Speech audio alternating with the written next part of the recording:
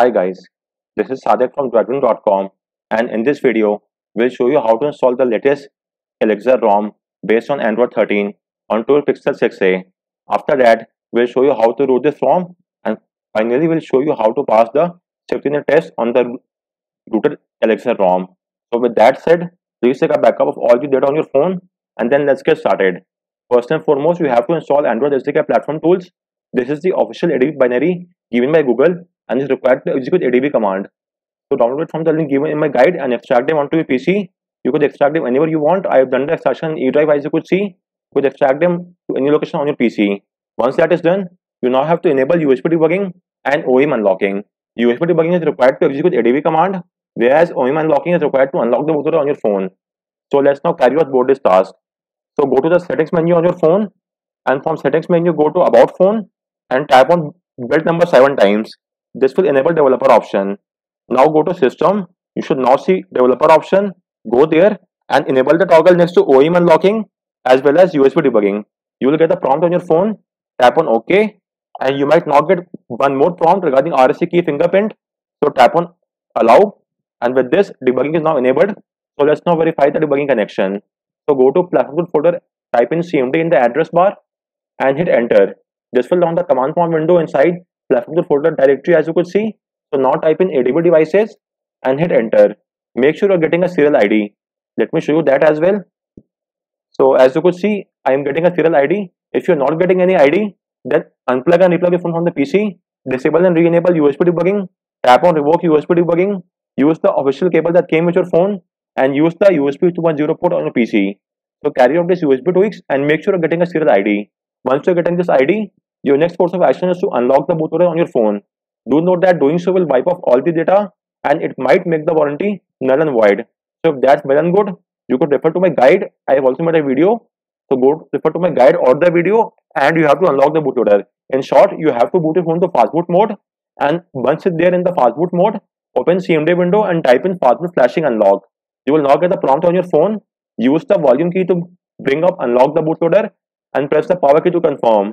Your phone will undergo a reset, and with this it will either boot to the fastboot mode or the OS, and your phone's bootloader will be unlocked. Once the bootloader is unlocked, the easiest way of verifying the same is referring to the OEM unlocking section. As you could see, it's been shown as the bootloader is already unlocked.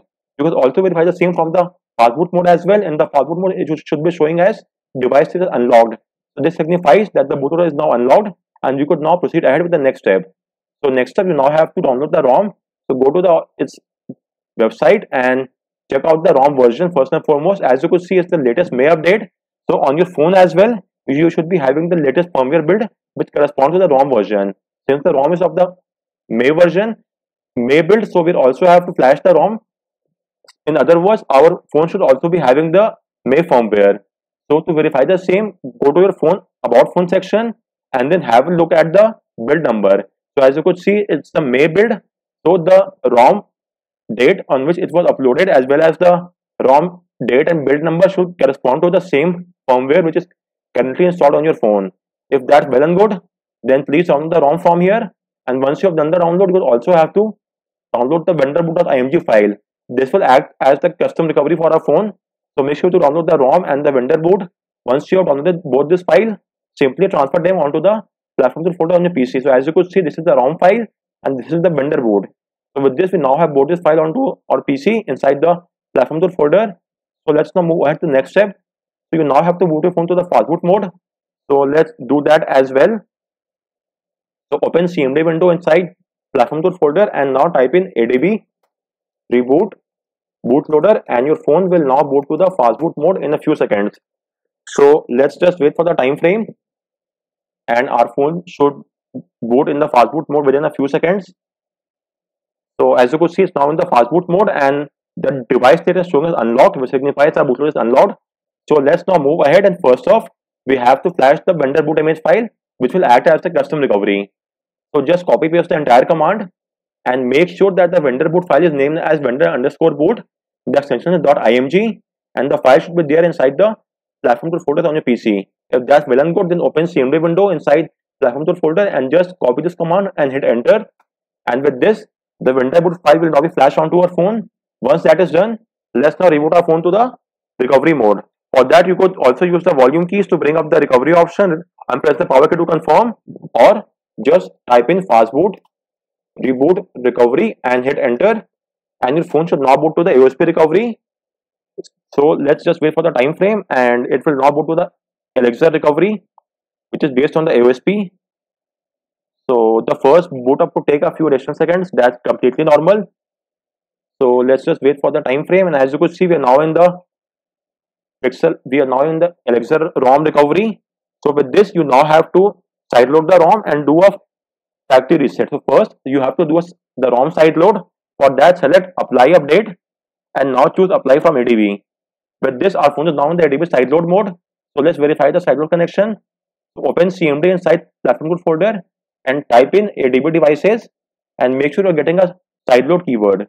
Once you're getting this keyword, we could now sideload the ROM file.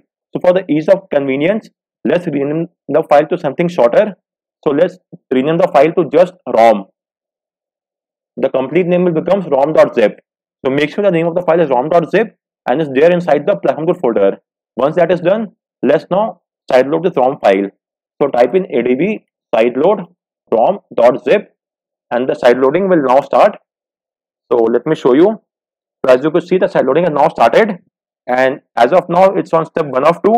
This is the step which takes most of the time, the maximum amount of time. The step 2 of 2 only takes a few seconds. You could keep a track of the flashing from the CMD window as well. So let's just wait for the flashing to complete and then we'll be back. So guys, as you could see, the flashing is now complete. On our phone it's showing step 2 of 2, and in the CMD window we are getting total transfer. So in the CMD window, the process will only go till 47%. Once it reaches the 47%, the flashing will be complete. So now that we have done the flashing, our next course of action is to do a format data. Do keep in mind that this will wipe off all the data from your phone. So make sure you have taken a backup beforehand. Once that is done, now go back to the recovery and select factory reset, and then select format data factory reset and tap on format data. The formatting data will now begin and it will only take a few seconds. As you can see, we have got a data wipe complete message. Once that is done, go back and tap on reboot system now. Our phone should now boot to the newly flashed ROM, and do keep in mind that the first boot up might take a few additional seconds. Moreover, since the ROM is inbuilt with GApps, so it will now load the Google app packages and framework. So loading those Google apps plus the first time boot up of any custom ROM takes a few minutes extra, rather a few seconds extra. So let's just wait for a ROM to boot up and then we will show you the UI of the ROM as well. So as you could see, it's the boot animation of the ROM, and since it's loading for the first time, you might have to wait a few additional seconds. Once it's get booted up, we will then show you the UI and UX of the ROM and some of the unique features of this ROM as well. So let's wait for the time frame for it to boot up, and then we'll proceed ahead, and then we will root the ROM as well, and after that we'll pass the SafetyNet test as well. All I will be showing in the same video itself. So let's just wait for it to boot up, and it will only take a few more seconds, and from the subsequent boot up it will not take that much longer. It's just for the initial boot up time.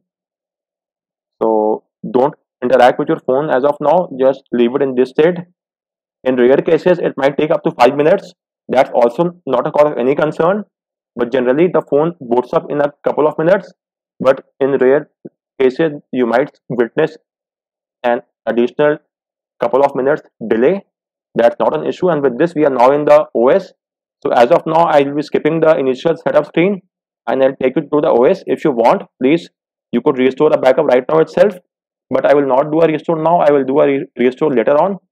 I'll simply skip the initial setup.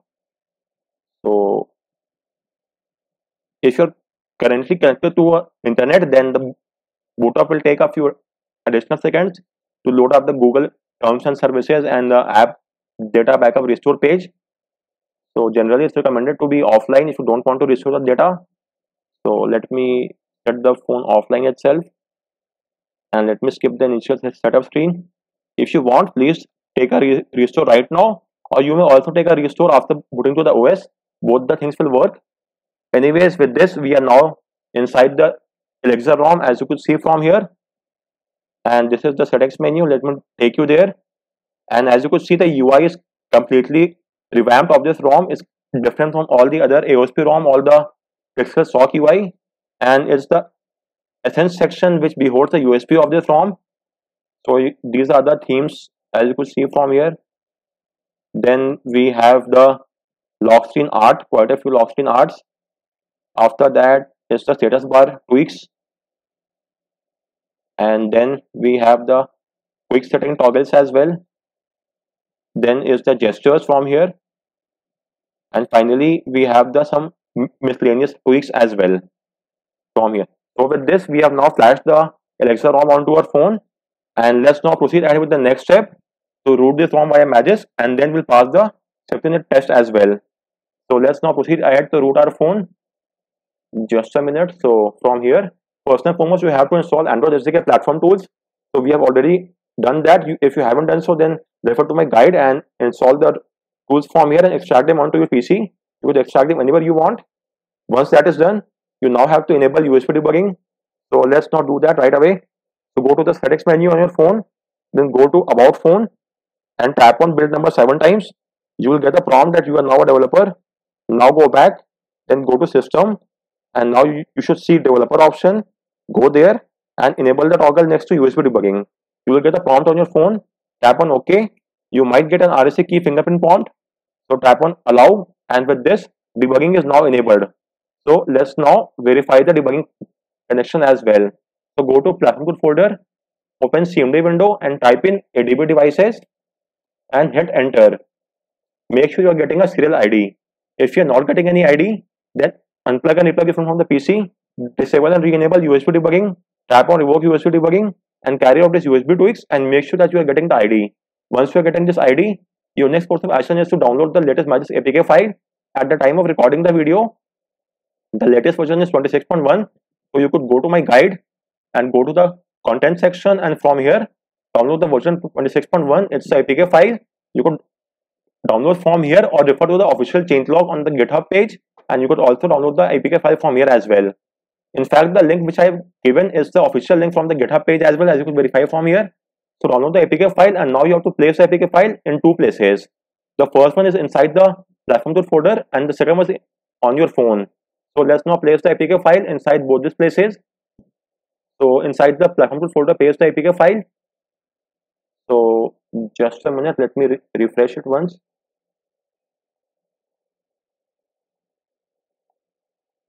Okay, so it's my phone storage. So just give me a minute. I'll now copy the file, Magisk APK file, and place it inside the platform tool folder. Likewise, you also have to place one APK file of Magisk onto your phone. If your phone is not visible on your PC, then that's not an issue.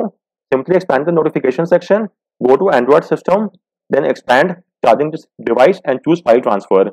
And now your phone should be visible here. And now let's transfer the file onto our phone. In fact, I'll be transferring all the required files onto my phone at one go itself. So let me do that. Just a minute. And we are now transferring the Magisk APK file. So just to repeat, the APK file should be on your phone as well as inside the platform tool folder. Now the Magisk APK which is inside the platform tool folder should be changed to a zip file. So right click on the APK file, select rename, then remove the APK from the end and change it to .zip and hit enter. You will now get a prompt, hit the yes button.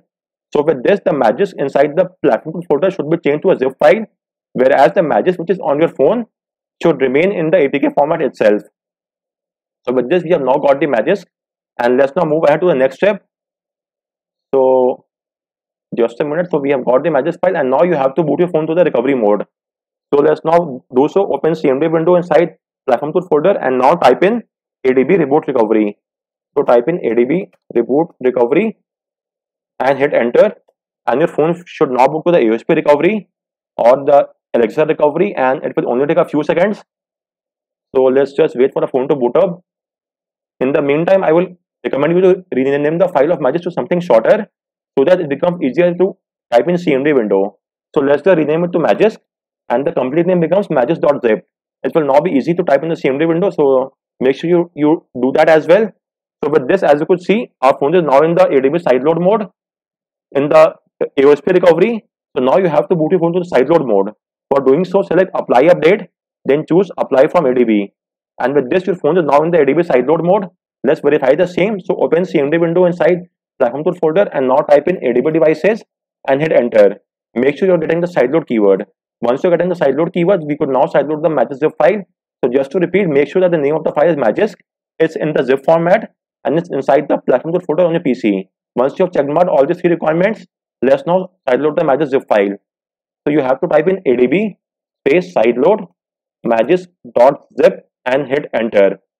And the side loading will now begin. And as you could see, it's now started. In the CMD window, the progress will get stuck at 34%. It's just a UI bug and nothing to worry about. You could keep a track of the Magisk flashing onto your phone. As you could see, it will first mount a few partition and system files, and then it will flash the boot IMG file and root your phone. So let's just wait for the time frame. And as you could see, it's currently unpacking the boot image, and it will take around 5 to 10 seconds more. And it's now flashing the new boot IMG file and the process stands complete. So as you could see in the CMD window, it's showing us total transfer is complete. Likewise, onto our phone, it's showing us done. So now go back and just tap on reboot system now. So your phone should now boot to the OS. But as of now, Magisk has only been flashed in the back end. In the front end, we might not have the Magisk app yet. So we will now have to install the Magisk APK file to interact with the app.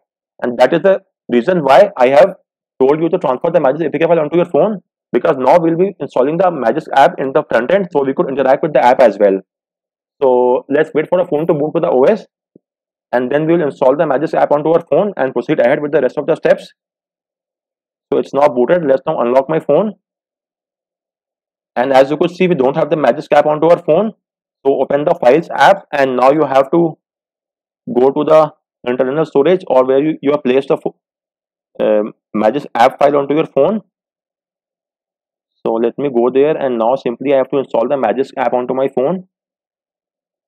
So let me enable the toggle next to allow from this source. And as you could see, we are now getting the update prompt and not the install prompt. We are getting update because Magisk is installed in the back end. We just have to install it in the front end as well. So tap on update, and Magisk will now be updated to the latest version, and the entire process will take only a few seconds. Once that is done, let's now verify. And as you could see, we have now got the Magisk app. So let me bring it to the home screen. And now if I launch the Magisk app, I will get a prompt on my phone. As you could see, it requires additional setup. So tap on OK. And Magisk will now install a few dependency and system framework in the backend. And your phone will automatically boot to the OS within 5 seconds. It is now doing a reboot via Magisk, and it will now install the additional requirement in the backend. And once that is done, which takes around 6 to 7 seconds, your phone will automatically reboot to the OS, and then you could proceed ahead. So as of now, let's just wait for the time frame and for the phone to boot to the OS.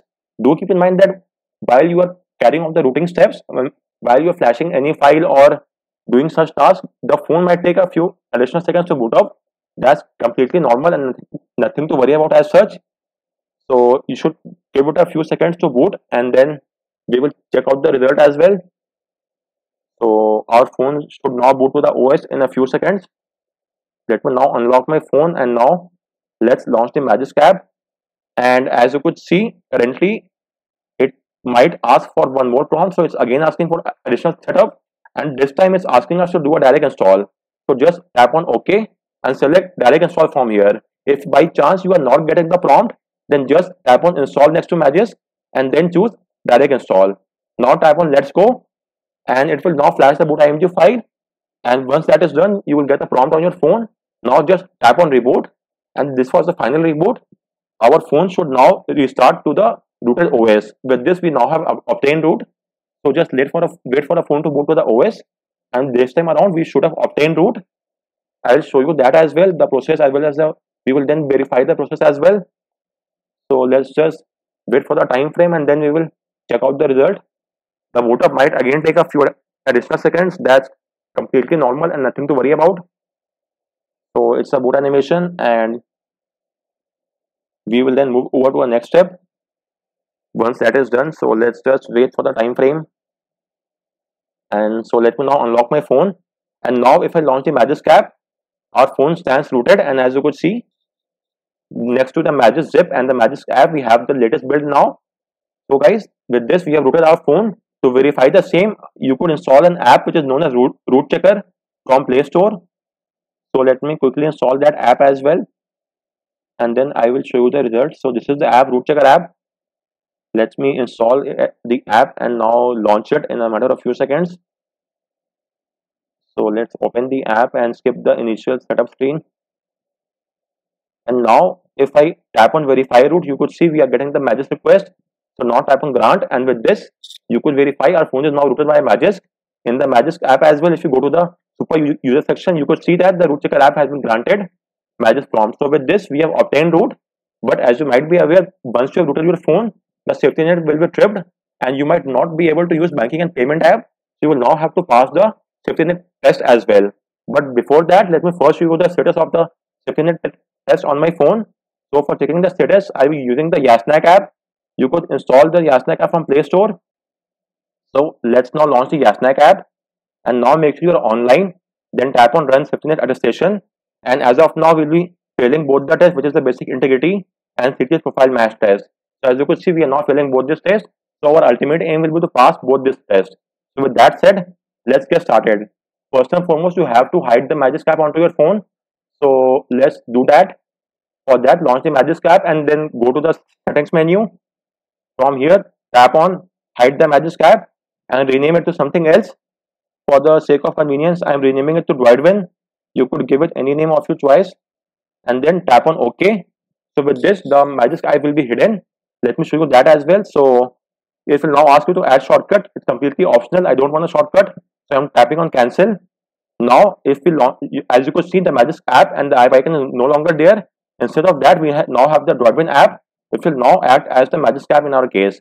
So let's launch the Magisk app, and next up you now have to install the systemless host module. So let's do that as well. So tap on the settings icon, then tap on systemless host, and with this the module is now added. So go back, go to the module section, and as you could see, the module is now up and running. Once that is done, you now have to enable Magisk onto your phone as well. So go to the Magisk home menu, then tap on the settings icon. Before that, as you could see, currently it's showing no next to Magisk. So we'll now have to change it to yes. So tap on the settings icon, then enable the toggle next to Magisk. It will now ask you to restart your phone. You will not do a restart now. You will do a restart after flashing a module. So you will now have to download the SafetyNet fixed module. So download it from here and then place them onto your phone. Once you have got the module onto your phone, go to the module section of Magisk, tap on install from storage, and let's now select this module. Just a minute. So select this module and then tap on OK, and it will now be flashed onto your phone. Once the flashing is done, just tap on reboot. So your phone will now reboot, and with this we have got the module and Magisk will be enabled as well. We'll verify that as well. So let's just wait for the phone to boot to the OS, which might take around 10 to 15 seconds. So let's just wait for the time frame and then we'll verify the Magisk result as well. After that, only a couple of steps more are remaining, and with this, and after we do so, then we'll be passing the test. So let's wait for the phone to boot to the OS. It will only take a few more seconds.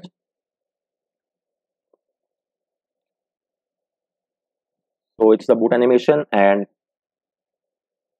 our phone should boot in a matter of few seconds.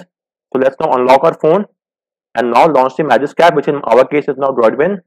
And first off, go to the module section and make sure that the module has been installed and running. So as you could see, the SafetyNet Test module is up and running. Likewise, next to Magisk, it should be now showing us yes. With this, we have enabled Magisk, and next up, you now have to configure the deny list. This was earlier known as Magisk hide. So go to the settings menu. Now enable the toggle next to enforce deny list. Now tap on configure deny list. So now you have to hide the root from the following 3 apps and the 4th app if it's there on your phone. So let's now verify the same. So first off, let's hide the root from the following 3 apps. For that, tap on the overflow icon at the top right and check mark show system apps.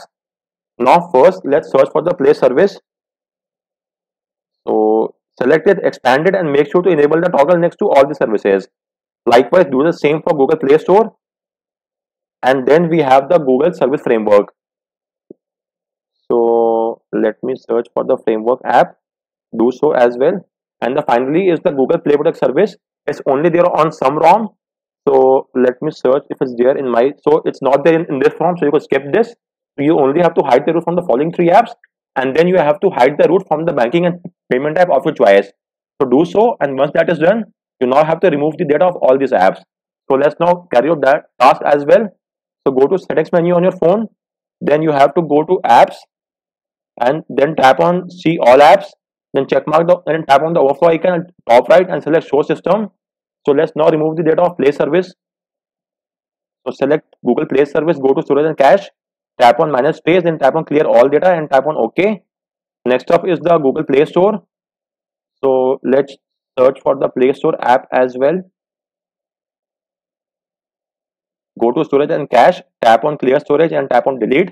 With this we have removed the data of Play Store as well. Then is the service framework. So let's search for the framework app. Go to storage and cache section, tap on clear storage and tap on delete. After that, you have to remove the data of the banking and payment app of your choice.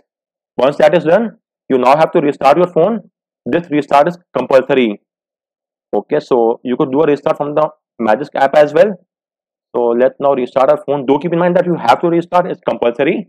So after you have removed the data of all these three apps and then the banking and payment app, you have to do a restart. And upon a restart, we should now be passing the test. I will show you the result as well. And apart from that, I will also show you one important tweak that I would like to discuss with you. So let's just wait for the phone to boot up and then we will move ahead to the final step of this guide. Moreover, I have also linked all these guides on the video description box as well. The flashing of the ROM, the rooting the ROM, and as well as the passing the SafetyNet test. All these three guides are there in the description. You could refer to this guide and carry out the tweak as and when required. So as of now, let's now unlock my phone and let me show you one important thing. If I now go to the Magisk app and now if I tap on the settings icon at the top right and then if I go to the configure deny list, as you could see, the Google service framework is unchecked and the Play service is missing from the list. Both these things are just a UI bug and nothing to worry about. In the backend, everything is working well and good. So even if the service framework is unchecked and Play service is missing, that's not a cause of concern. So with that said, let's now launch the Yasnak app and make sure you are online. And now tap on run SafetyNet attestation. And let's now check out the results. So as you could see, we are now passing both the basic integrity and security profile match test. So you could now easily use all the banking and payment app on your rooted phone. So guys, on that note, I round off this video. If you have any queries, do let me know in the comment section. And guys, please like this video and subscribe to the channel for more tips and tricks. Thanks a lot for watching.